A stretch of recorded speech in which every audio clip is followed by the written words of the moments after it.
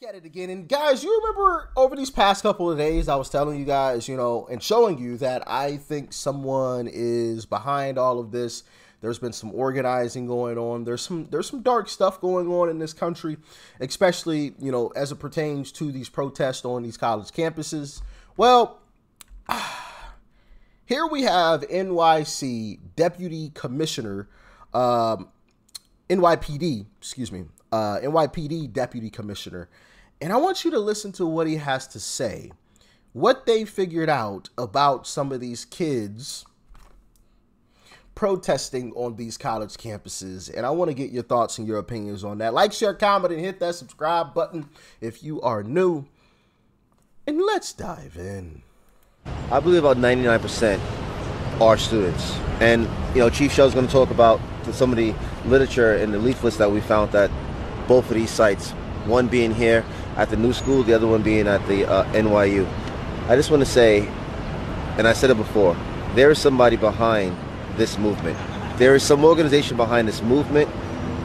The level of organization that we're seeing in both of these encampments here and at Columbia, leaflets on how to protest, leaflets on how to commit civil disobedience, leaflets on what to do when you get arrested, leaflets on what to say to the police when they ask you.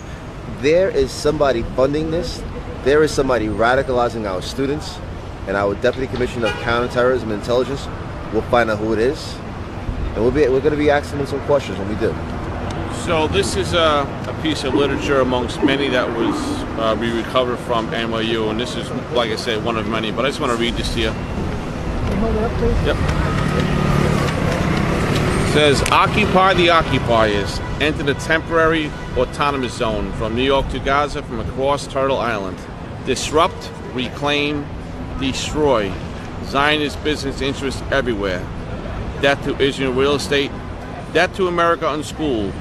Long live the Intifada." So this is the mindset of some of these protests, sure.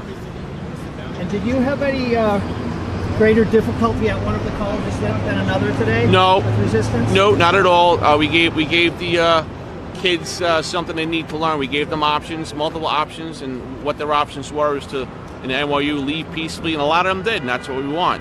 A couple said, "I want to be arrested." Okay, fine. And we said, okay, you're at the summons level, don't resist, and you'll get a summons. That worked out fine. Here, the same thing. A couple of kids took us up on the offer, a couple of kids did not. You saw them being arrested. And I hope you captured, I know you captured, the complete hatred for Israel that was being spewed, and the hatred for the NYP being spewed by the youth of this school. All right, and that's something it's upsetting as a father and as New York City people, correct? The decision to raid came last night in conjunction with the colleges. Is that right? Yeah, the two colleges presidents in writing requested what they needed, what they wanted, and I wouldn't call it a raid. I would call it just a removal of kids who were trespassing. That's what I would call it. Okay? And you know what? Let me just add. If you go on my social media page, this is very important. I took a picture of this. Lessons on taking over a school. Can you believe that? Lessons on how to take over a school at NYU. Tell me that somebody's not radicalizing our students. What NYU student would do something like this? Somebody's behind this. Lessons on taking over a school. 1, out of the quad. 2, if you build, they will come. 4, listen to the organizers. 5, be prepared. 6, read the pamphlets. Lessons on how to take over a school. Come on, folks. There's somebody behind this. Have a good day, guys.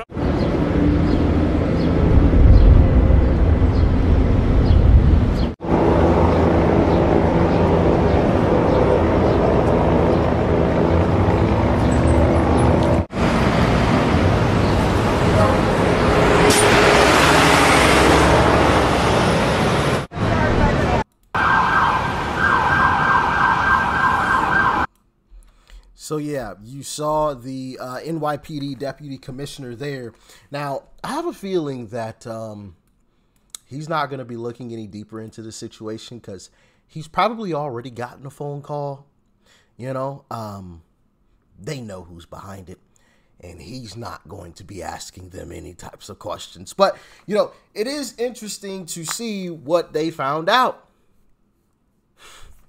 exactly what we had been speculating, but I think we all know what's going on.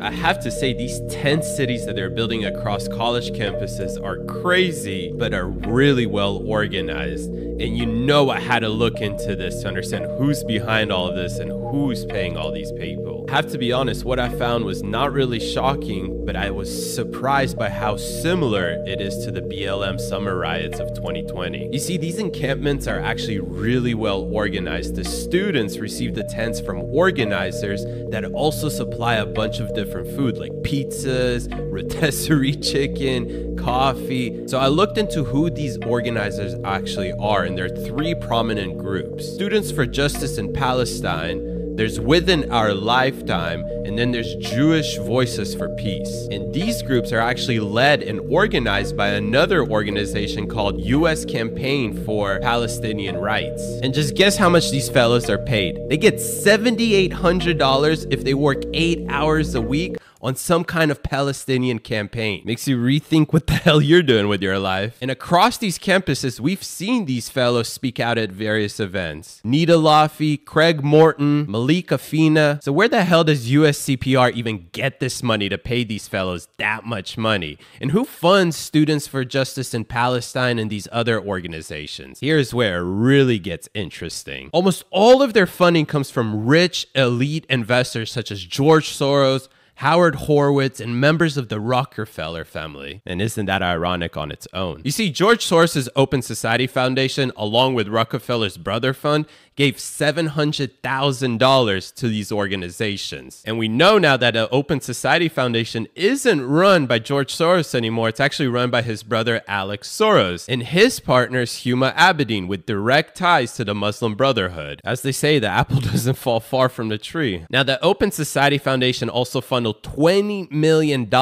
into the Tide Foundation. And the Tide Foundation takes this money and disperses it across all of these organizations across the U.S. They funnel money into Westpac, which is an organization that is led by Howard Horowitz. And Westpac is actually the fiscal sponsor for Within Our Lifetime. And guess what? All of these organizations have direct ties to the 2020 Summer Love riots. So the question I have to ask is why? Why now? Why again in the summer before a presidential election? Allegedly, of course. So yeah, these folks are being organized.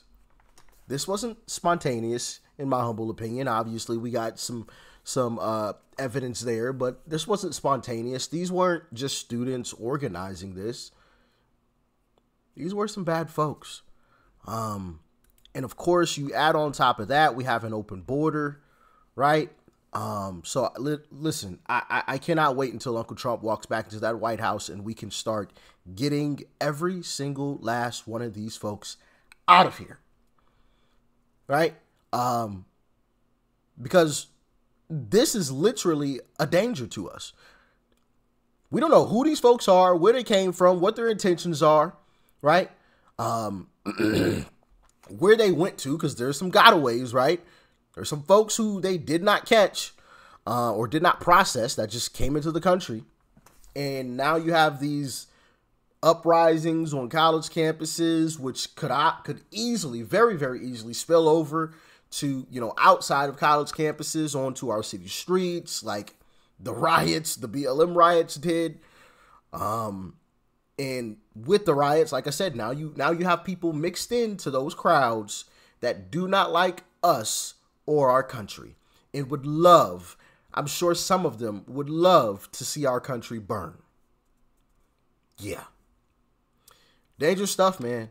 Very, very dangerous stuff. Not all hope is lost, though. I do want to end this video on a high note.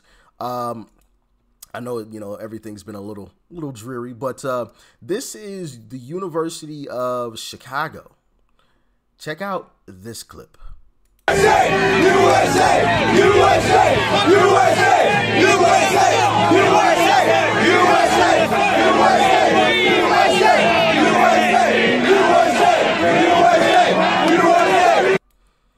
So, yeah, all hope is not lost, ladies and gentlemen. All hope is not lost. It's far, far, far from lost. But, if we don't win come November, it very well could be. Y'all stay safe out there. Peace and love. I'm out.